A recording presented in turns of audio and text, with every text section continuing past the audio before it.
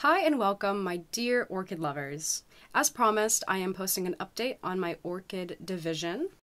Approximately 4.5 months ago, I made a video about Monopodial orchid propagation by division, and today I will show you what happened to my new Phalaenopsis orchids after the fact.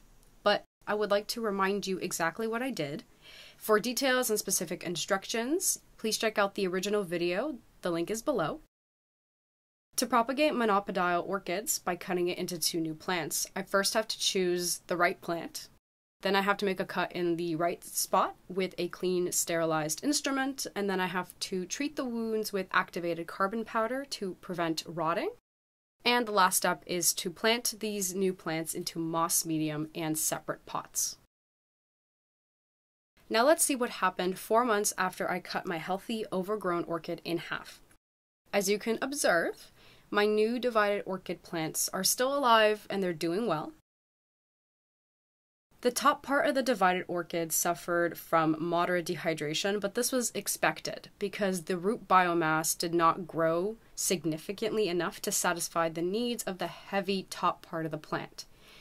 Normally, orchids with heavy leaf biomass and insufficient root biomass will show signs of dehydration until the roots grow to provide some balance. As we can see, the bottom part of the Monopodial stem developed scar tissue and grew many healthy roots. I can also see new young leaves coming from the top.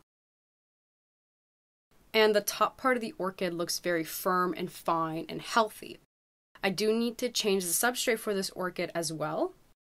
More fresh moss will help with supporting higher humidity levels around the roots and will generally speed up growth. The bottom part of the original orchid produced flower spikes from the stem cells at the base of the plant, and I was hoping for a new cakey orchid. I think the orchid preferred blooming because the division was made in the middle of spring. I hope when the blooming is over, the bottom part will be forced to form and develop cakey.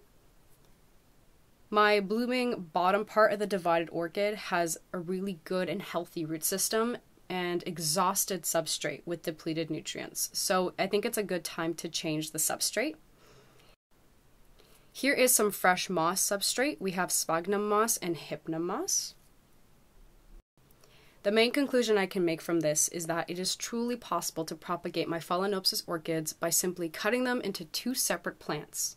Just follow the instructions in the original video and try it out for yourself. That is all for this update, but I will make another one in a few months, so please make sure to subscribe so you don't miss that. Thank you so much for watching.